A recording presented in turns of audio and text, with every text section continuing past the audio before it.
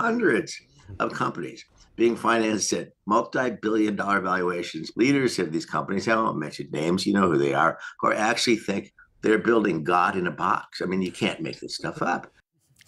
Those comments are made on Yahoo Finance's Opening Bid podcast. Tom Siebel, C3 AI founder, chairman, and CEO, joined Brian Sozzi to discuss the money being poured into AI startups, driving up their valuations with billions of dollars flowing into AI companies. How will they balance profit goals while also mitigating AI risks? To discuss, we want to bring in Navrina Singh, Credo's AI CEO and founder. Navrina, it's great to have you here on Yahoo Finance. Let's start with the sky-high valuations, because I think what a lot of investors, what many of our audience are trying to figure out is how sustainable those valuations are, considering that there are governance concerns just to start there. So what do you make of some of this euphoria that has certainly been playing out and the money being poured into these startups?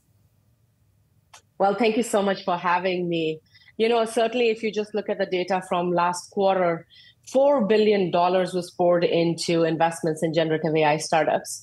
And we believe that to really get long-term sustainable value, it's not just about the use cases in sales, marketing, drug discovery, but it's really around the foundational principles of AI governance. We are seeing day in and day out, the AI risks are increasing. And also it's really critical for these companies to ensure that they're going to be compliant with emerging regulations. So I think for us right now, what we are excited about is how organizations that are betting early and big on AI governance are really going to show up as winners in the long run. Navrina, when do you expect to get clarity from a balance sheet perspective on the money that some of these firms are putting into making sure that they can be in line with any regulation that could come down the pipeline here? Obviously, we don't have clarity on that now, but moving forward, how long do you think that's going to take? You know, one of the things that maybe we need to demystify is most of the organizations we work with, Global 2000s, large enterprises, they are investing in AI governance not just to be regulatory compliant. They are actually investing in AI governance as a foundation of trust. They are finding that if they are able to deliver these AI services with the right governance guardrails, with the transparency at its center, with the understanding of where they're sourcing their data from, they in the long term are able to build that trust.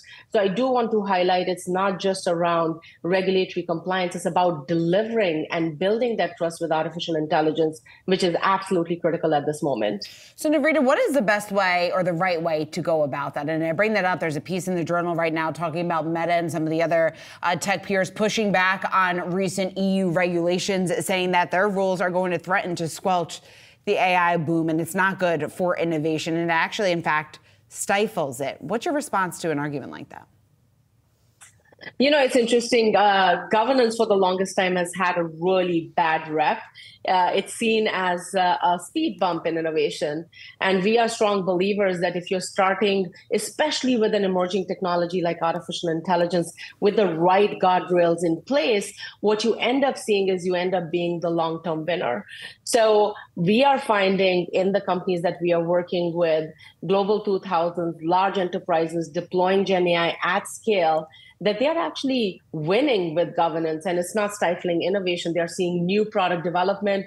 They're able to really take Gen AI from a concept into production pretty quickly. But again, we are living in a show me moment. You know, show me what Gen AI can do for revenue drivers, and we believe that governance is going to enable that innovation. All right, Navrina Singh, Credo AI CEO and founder, thanks so much. We appreciate it.